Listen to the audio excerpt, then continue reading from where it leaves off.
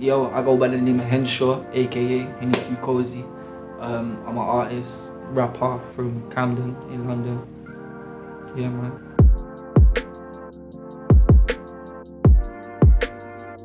I don't know if I could, but if I had to choose a few words, it would be something different.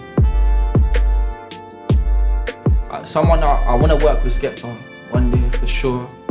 I want to work with artists like Mike Skinner, Slow Tie, all these different UK artists that I mess with, because I'm very heavily influenced by the UK sound.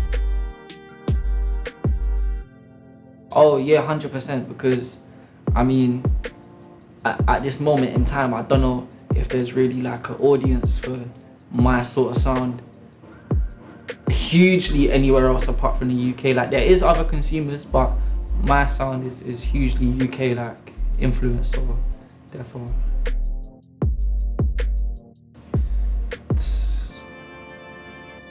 I don't know if I can say what is this? Is this how we keeping it PG or what? Because just music and weed, man. Music and weed, literally. Just writing every day, trying to anyway, because I try to write as much as I can without doing myself in, but yeah, just a lot of music and yeah, a lot of other things. Yeah, so with McCartney, I remember I was on my own, I was in my room, and I started writing it one day and I was just pissed off. Like, I'd been struggling with writer's block, like I do a lot, but like, yeah, just sort of, I heard the beat and I had to use it. It was my boy Chase, who produces all my stuff, got a beat from his YouTube. I was like, bro, you're gonna have to reserve this one for me, because I want to do my thing on it. Did my thing on it, and it turned out to be sick, man. Like, recorded a video, and people was waiting on that tune before it came out. People was asking me. So yeah, man, McCartney holds a special place in my heart. So yeah, man. Definitely, it's made like, because I've just sort of been alone with my thoughts, so it's given me time to like reflect and pick out things that I might want to change or improve, for example. So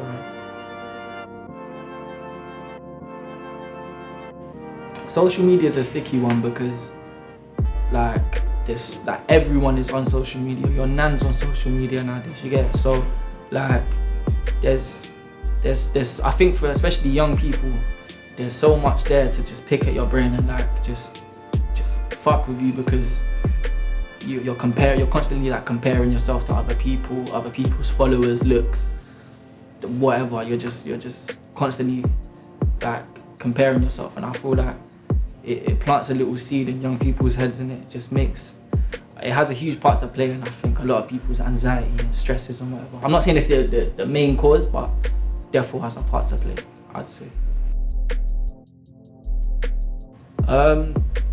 Well, if you didn't know, I'm part of a group called Love Set, and Love Set is something you haven't really seen before like this. You got me, who's just, you know what I'm saying, it's just me, I'm out here, and then you got there's metal influences there in there from like Bad Lad. You got the indie sort of vibe coming from V-Right, and then you got, if you just want to vibe and bounce, you got Zari. Stick it all together, you have Love Set. So it's something fresh, and I feel like Love Set will do big things in the next couple of years. So shout out to the gang, and yeah, man, watch out for us.